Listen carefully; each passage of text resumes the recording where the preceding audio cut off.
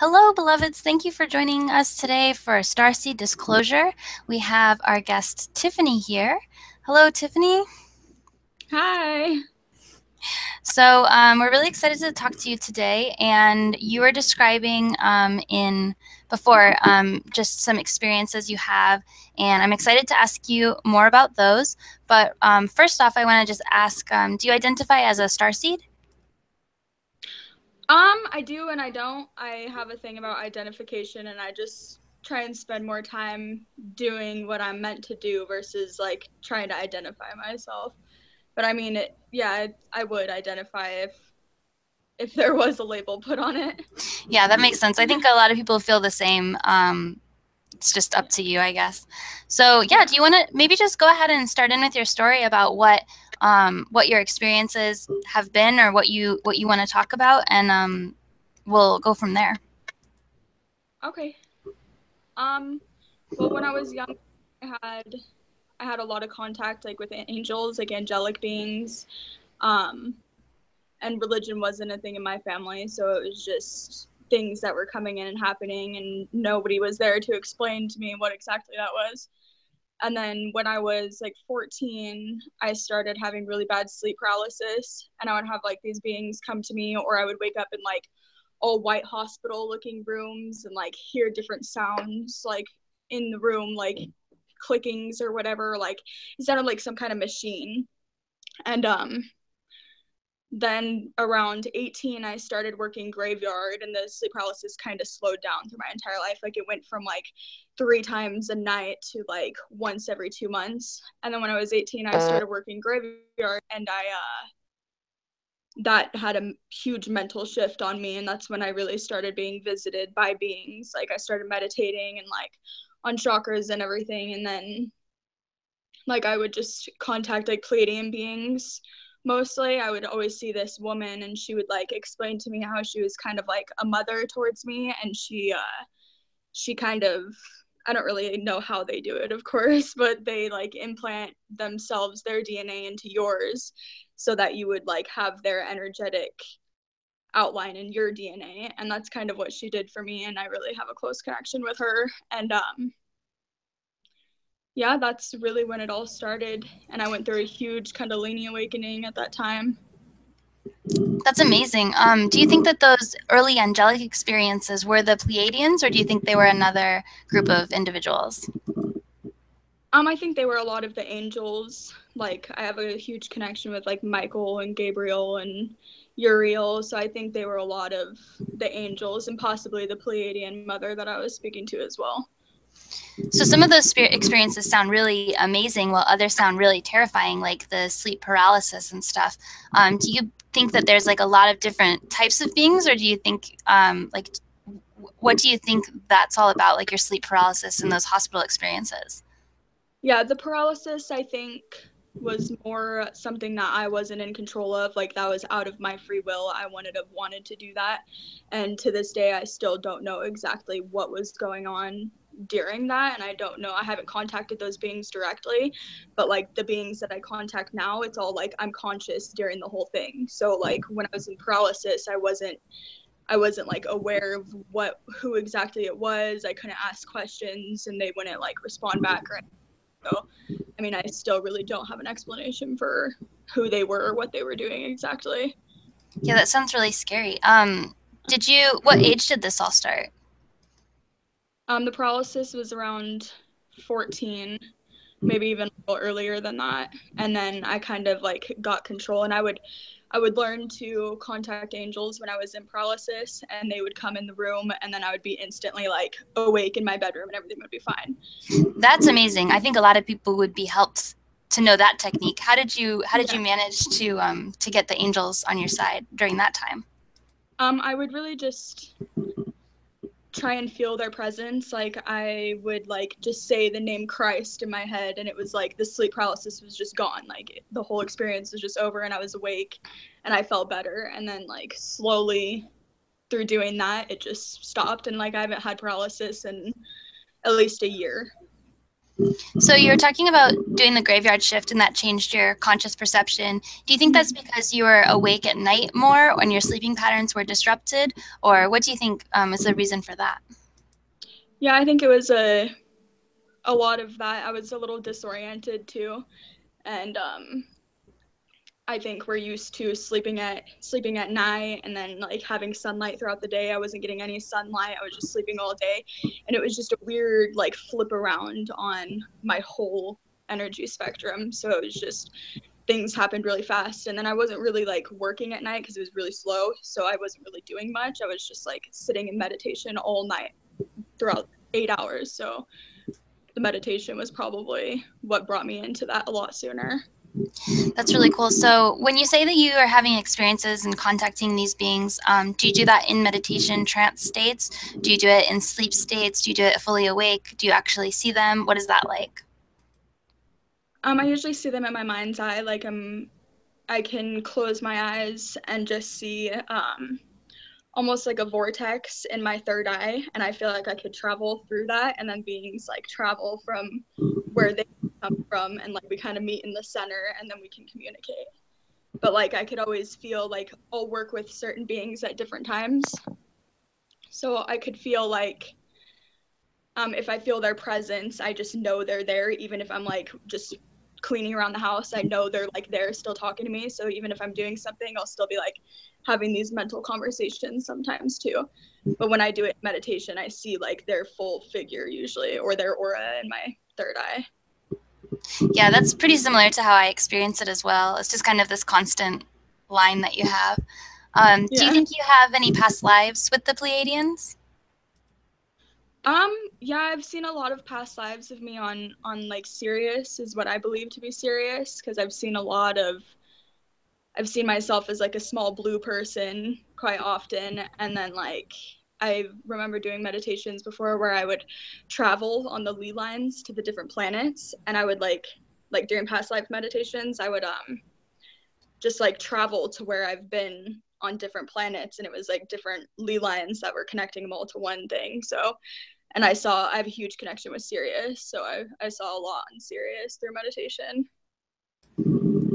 That sounds really awesome. So when you're talking about those lines, you mean in this life you were able to travel along those lines to go to your past lives? Yeah, yeah, but it's still all kind of like synchronistically happening in one moment, because time is weird, a weird thing to bring up, but um I still see it as happening now. Like what was going on in the past is still happening in this present moment in some form. Yeah, I've heard a lot of Pleiadian energies, especially, talk about that timelessness and being able to be outside of time, and I mean a Yeah. lot. They all talk about that. Yeah. So that's a really cool and interesting thing to imagine. And then my next question is: did you experience any changes after each of these experiences? Like, did you suddenly develop, an interest in certain things? And that would be for asking about the sleep paralysis aspect, and then also with the later Pleiadian aspect. And did you ever get any like psychic gifts, or and also does that Kundalini awakening tie into that?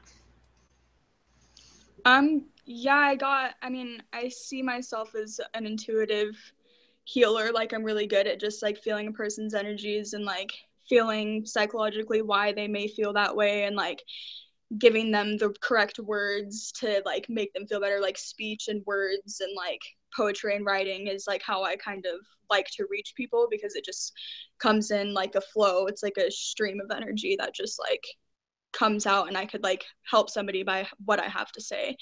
So I think that was a huge gift. And I saw the first interview that you did. The woman was pregnant. I'm actually 31 weeks pregnant right now too.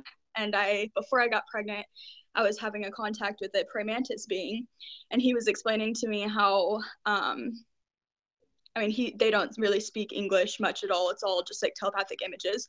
But he kind of showed how if I decided to conceive, that he would imprint himself into the child, and then it would bring more nature, more healing for the nature on earth. Like that's what the baby's like mission kind of seems like it is to me. And since then I've just been like doing so much research into like herbal medicine and like how the pharmaceutical industry is just like manipulating lots of people's emotions, and it's just really sad. So I really want to get into herbal studies and herbal medicine so I could teach my child and he could start that at a young age.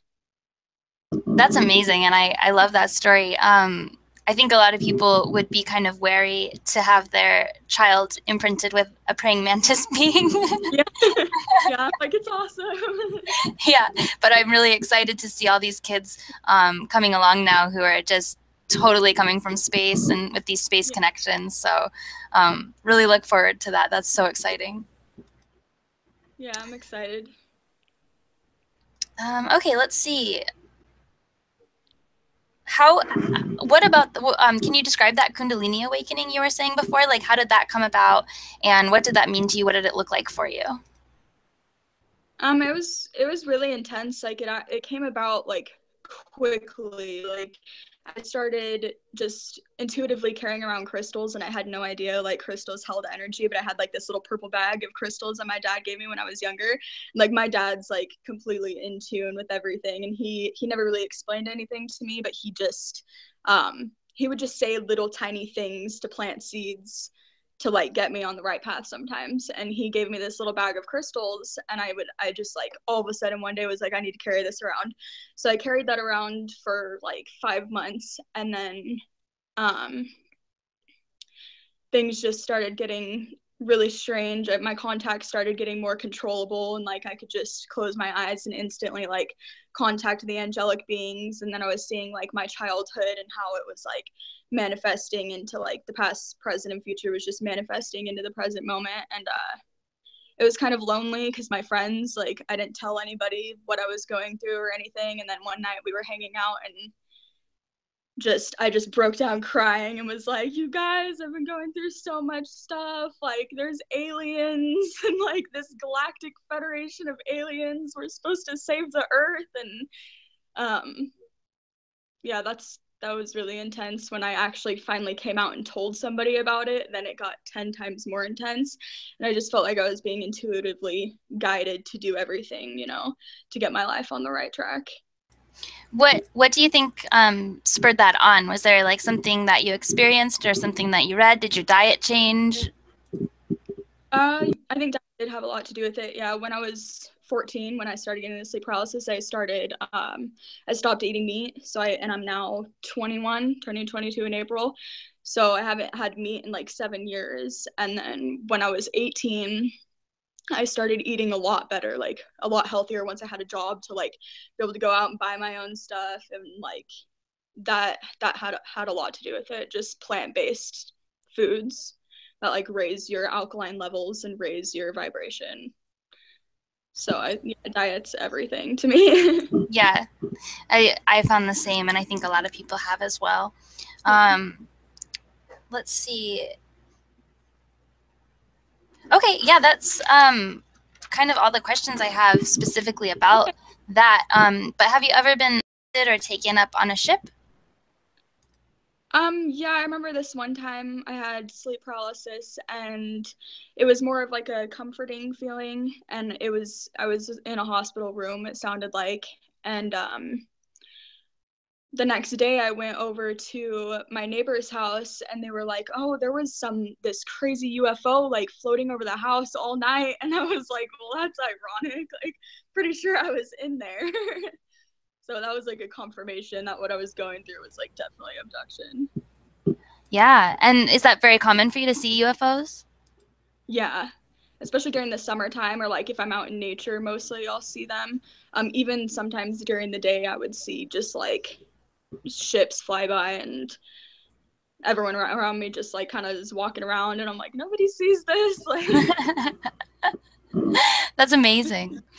Do you have any like book recommendations or different kinds of media or content that you really enjoy that you think more people should read or watch?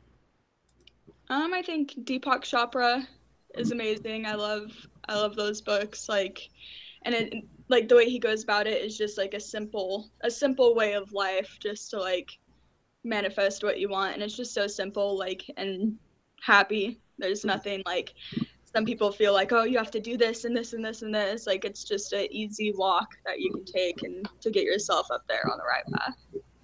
That's awesome. So earlier you said that you have like a lot of intuitive healing powers, and I'm wondering, do you do like professional healing services online, or do you have any services that are similar that we can tell people watching about now? I do light language videos to like help people get into like deep meditations.